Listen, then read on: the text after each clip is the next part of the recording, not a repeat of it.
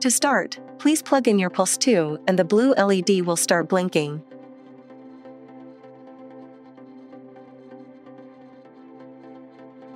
Connect the Ethernet cable to the hub.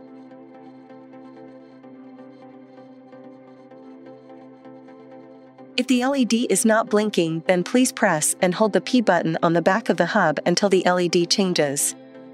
Release button when the LED changes to green. Now, wait for the LED to change to flashing blue. Ethernet provisioning helps to overcome 5 GHz and mesh networks. Open the Pulse 2 app and sign in with your credentials if required.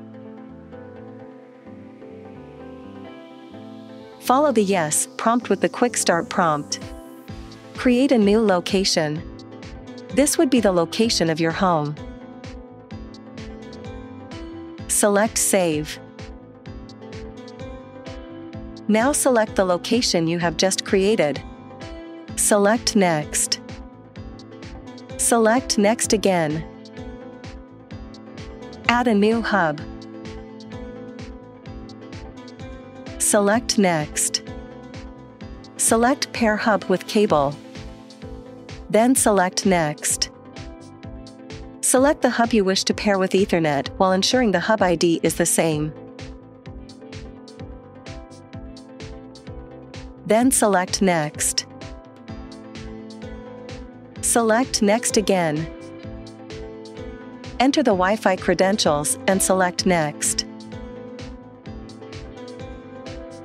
Scan the QR code at the back of the hub.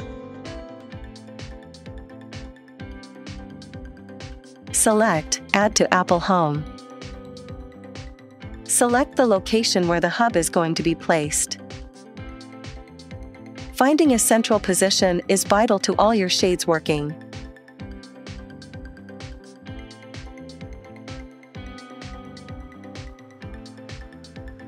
Now select the time zone the hub will be located in. Select Daylight Saving if you require that and select Next. Success! You can now proceed to set up another hub, pair a shade, or finish.